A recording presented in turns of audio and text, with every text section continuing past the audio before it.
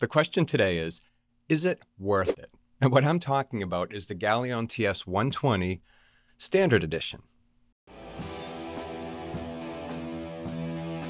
I bought the TS120 a little over, I would say, a year ago. And since then, I have posted a video about my initial, thoughts on it and, my experience with it. And I even had at one time the opportunity to compare it to the Special Edition.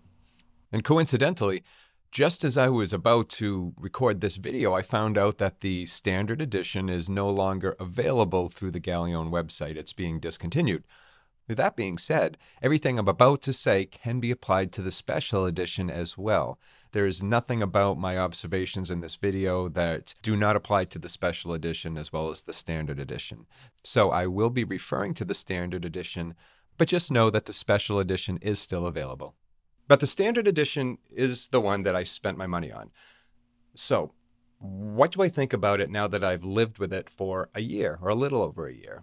Well, that's what we are going to find out today. Now,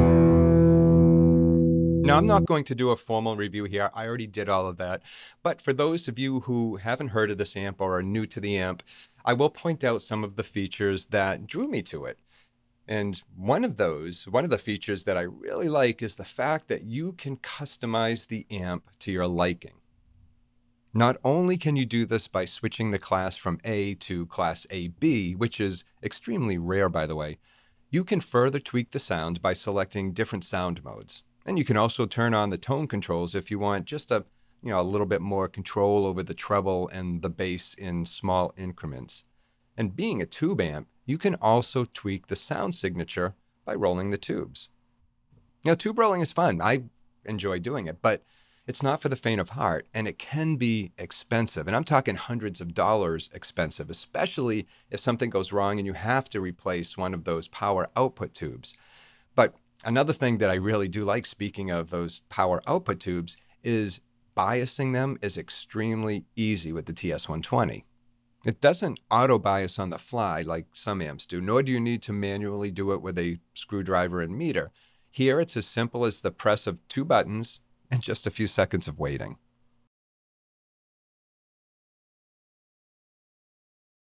Now, I've used every setting that the TS120 has to offer, and every time that I've changed a setting, I've sat with it for, I would say, a couple weeks to a few weeks to see if I really like it as opposed to some of the other settings. The one that I settled on, which I enjoy the most, is its most transparent setting, which is Class A with Sound Mode A. Ooh, something I need to tell you. Don't forget to like and subscribe.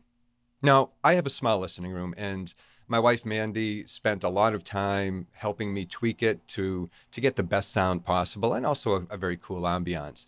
But the speakers that the TS120 has been paired with for 90% of the time it's been here are the KLH Model 5s. It's had no trouble driving the Model 5s, and I've had to tweak those speakers a few times to get the best sound. Tweaking speaker placement, I mean. And this brings me to really what I love about the TS120, and that's the sound presentation. And I hate using, the cliche audiophile terms that most often get thrown out there when talking about sound and sound presentation. I mean, it's easy to say like, hey, it's too bright or the sound is a little bit muddy. But when you get to sound presentation, you're entering a vague and sometimes somewhat subjective area. It's almost like trying to describe, say, the color green to someone who has never seen the color green. You can point to something green and say, that's green right there. But if there's nothing around that's green, and again, if someone has never seen the color green and doesn't know what you're talking about, you can't really describe it and they can't really visualize it. Wine testers use terms like aroma or harmonious balance and bouquet to describe, a particular wine's taste and flavor experience. Now, when audiophiles try to describe sound presentation, you'll hear terms like, wide sound stage or holographic sound or three-dimensional sound. And then there's also, clarity and detail. So I'm going to have to use that vocabulary, but I'll try to do it a little bit differently. And I was thinking about this last night while I was listening to a Metallica album and an old Rainbow record. I was trying to figure out, how do I describe this sound stage or sound presentation I'm listening to? And I really want to focus on holographic, because that's what the TS120 delivers, is holographic sound. And the really cool thing is about it is it's grown more and more holographic over time. So let me put it this way in trying to describe it. It's almost like if I was listening to a record of a live play. Instead of music, strip away the music. Instead of music, you have actors on a stage. Now, if you close your eyes while listening, to that live recording, holographic sound is a lot like those actors on the stage, not only coming from the speakers, but you can hear them moving about the stage depending on where their voices are. They might be talking to each other. They might be whispering. They might be shouting from the very back of the stage. But if you close your eyes, you can place where that actor is at any moment during the presentation. A holographic soundstage in audio is just like that experience.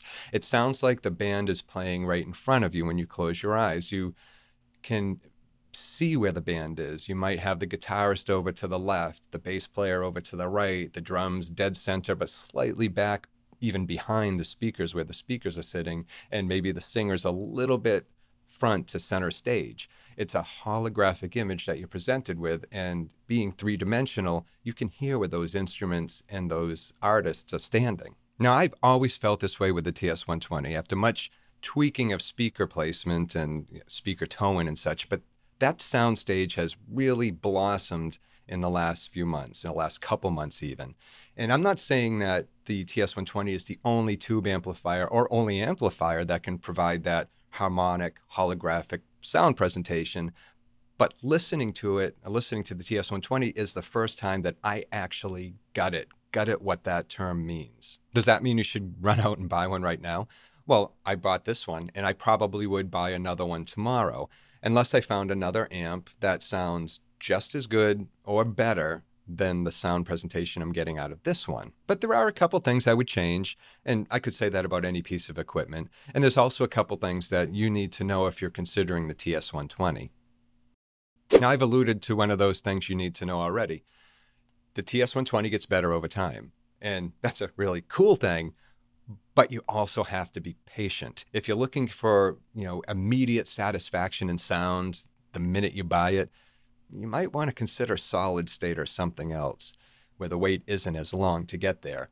But if you are patient and don't mind waiting, it delivers, and you'll be very, very happy that you waited. And speaking of time, it also takes some time to warm up. Now, if I know I'll be listening to music, I like to turn it on 3 hours before. Now, you don't need to do it hours before like I do. 20 minutes is enough. You could just turn it on, let it sit for 20 minutes and start listening to music, and you'll have great sound. But the longer it has to warm up, it does come into its own. Now, warming up is one thing, but this thing runs hot. And I'm not just saying, hey, this runs hot. It runs hot. I mean, it was 98 degrees in New Hampshire here this week, which is unusual for this time of year, but it was hot around here, and it was hot in the listening room, even with air conditioner running in another room. But the amp itself almost had like a bubble around it that was a few degrees hotter than the rest of the room. It's so hot, in fact, that you almost can't even place your hand on the transformers when it's running in Class A. Now, I can't imagine that amount of heat is good on the internals of the amplifier, but I'm not an engineer, and I don't have any other tube amps to compare it to. Now, I still don't care for the blue lights, and you'll see black electrical tape over some of them, but yeah, that's minor. The biggest thing to be aware of is the cost. And I'm not just talking the cost of the amp. I think the amp was around $3,500 when I purchased it a little over a year ago. I'm talking about the cost of the tubes.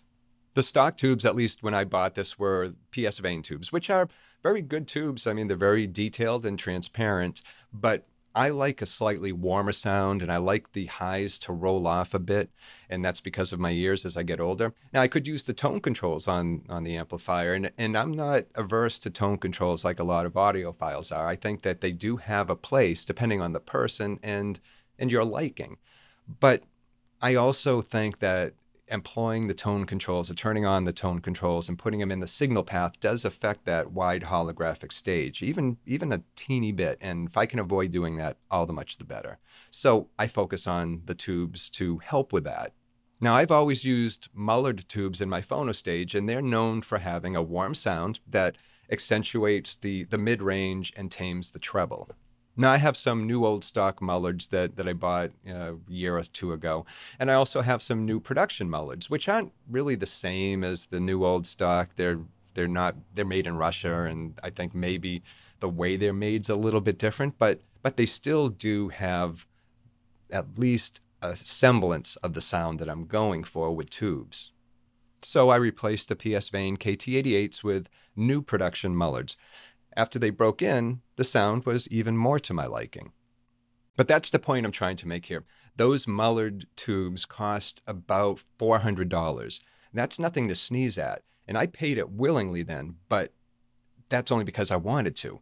There will come a point in any tube amplifier's life where tubes will need to be replaced.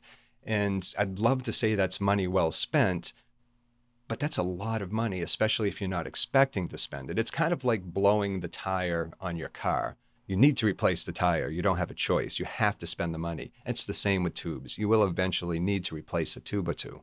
So you might be saying, Rick, what's the bottom line here? Go back to that question you asked at the very beginning of the episode. Is it worth it? Cost of tubes aside, and the fact that it gets extremely hot and almost causes you to sweat if you're standing next to it, all of that aside, and you don't have to roll tubes like I do. I just love to roll tubes, so I save money and do that. All of that aside, is it worth buying the TS120? Would I buy it again? Right now, as I sit here today, yes, I would. I enjoy what the TS120 brings to the table and the fact that it gets better over time. But I can't say I'll never buy another amp. I mean, that's all part of the journey. And as part of the journey I enjoy is new gear at some point. I'm happy with it right now. But again, this is a journey. If you're on a shorter journey and want a solid tube experience, one of those classic warm holographic sound experiences, the TS120 will not, I promise you, will not let you down. So let me know your thoughts in the comments. Love to hear from you. And, thank you for taking your time to watch this. And until next time, take care of yourself and enjoy your records.